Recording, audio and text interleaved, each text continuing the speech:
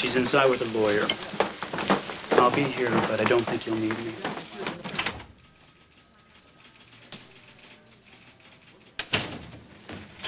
I'm Peter Runner, Mrs. Nolan's lawyer. Catherine Chandler. Mrs. Nolan? You understand the DA's office is considering a grant of immunity for you to testify against your husband. Before I decide whether to recommend that course, I'll need to ask you a few questions. My client doesn't want to answer any questions until she has immunity. She doesn't want to incriminate herself. Mr. Rendler, I already have your client's latest statements to the police. I'm only asking her to illuminate some points which are likely to be raised in court. There are very sensitive issues with Mrs. Nolan. It was so quiet.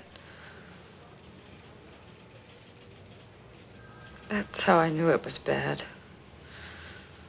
Usually there was screaming or yelling.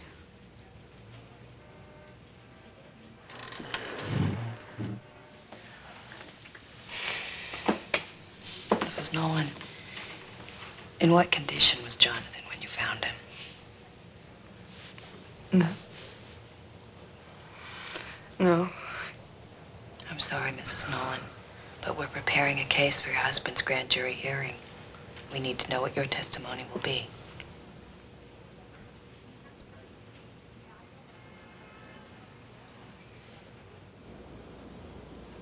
Mrs. Nolan, I understand that I don't think I can stand it. Talking about it. I know. But we have to get these details clear in your mind. Tomorrow your husband's attorneys will do everything they can to make you contradict yourself. Do I have to go up there? There's no other way? I'm afraid not. Their best defense is to make you appear guilty. Make me appear guilty. What if I am guilty?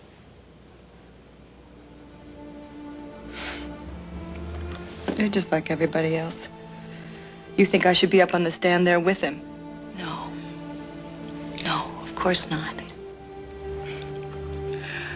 I should just get used to it. Nobody will ever understand. Molly, I want to understand. You know how he did it? He told me he loved me. When he hit me, he used to tell me that it was for my own good, and he did it because he loved me. Just to hear him say it was worth the pain. So I let him. And it kept getting worse. And I just kept letting him. You never fought back. I couldn't. You never thought you deserved better. No. Oh, my.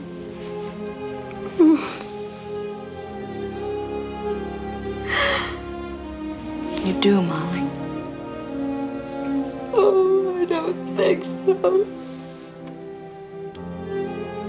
I don't think so, Catherine. It wasn't you. You didn't hurt him. You never touched him. I didn't help him. I didn't help him. You were afraid for your life. Everyone knows that. Do they? They will. I promise. Molly, make your husband pay for what he did. You can do that tomorrow when you speak in court.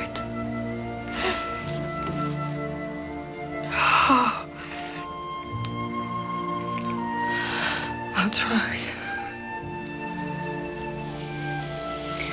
Okay. Let's get back to what happened when the police... Thank you, Kathy. Thank you.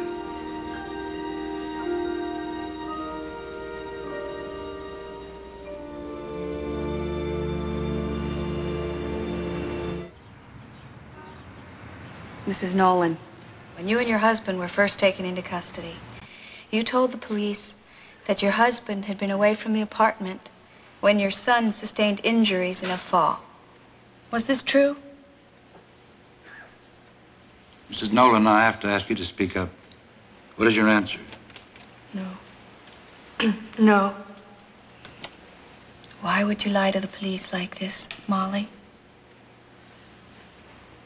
I'd already lost my son, Jonathan, and I was afraid of losing Richard, too. You loved your husband, and you wanted to protect him. Yes. Was there another reason? Yes. And what was that? He told me that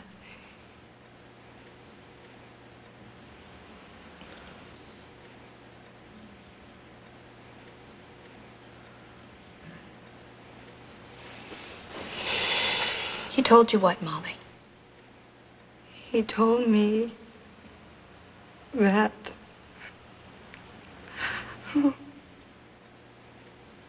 Molly, you said that the first story was a lie. But later you went on to tell the truth. You did the right thing. Tell us the truth now. I can't. Did your husband hit Jonathan that night? Did he? Your Honor, she's harassing her own witness. Mrs. Nolan, you intend to answer the question? I can't. Well, if you don't answer the question, then I'll have to ask you to step down. Answer the question, Molly. Answer for Jonathan. I'm sorry. The witness will have to step down. Your Honor, her testimony must be disallowed. I can't cross-examine her. She can't speak. She can speak. She won't speak. For the same reason she kept quiet the night her son was killed, because she is scared to death of him.